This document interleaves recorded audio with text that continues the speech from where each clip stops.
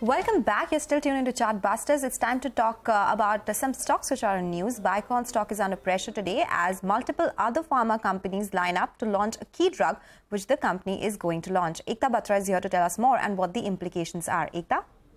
Thanks for that. Well, this is with regards to Humira or adalimumab, which is basically a biosimilar which is used to treat multiple conditions such as arthritis, psoriasis, Crohn's disease, ulcerative colitis. So now basically the news is that Coherus Biosciences, which is a pharmaceutical company, has launched Humira in the US markets. It is expected to be a steep discount, but on an average the discount is expected to be lesser.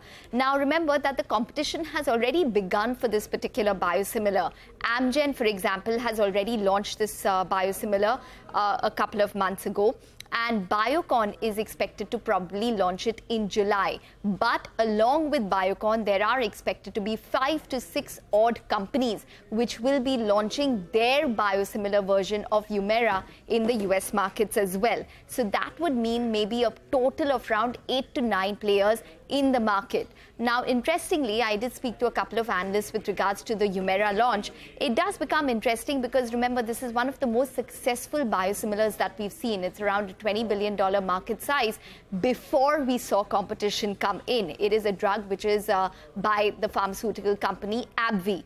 Now, the drug, or rather the biosimilar, that Biocon is expected to launch is expected to be a low concentration version. So there are 2 concentrations of this particular biosimilar in the US markets, which is high concentration, which has a higher market size of around 15 to 17 billion because it is expected to be administered more easily, and the low concentration size, which is basically what biosimilar, which is what Biocon is probably going to launch in the month of July. So as of now, the street is not anticipating a launch of the high concentration version for Biocon, but the other companies are, however, expected to launch the low concentration version, the version that Biocon will be probably launching. So that means that there could be a market size which could be dwindled, and hence Biocon could probably make around $100 million in terms of peak sales from this particular drug on an annual basis, or there could be a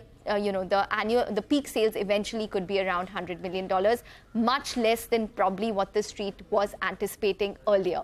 So that's the dynamic for adalimumab at this point in time.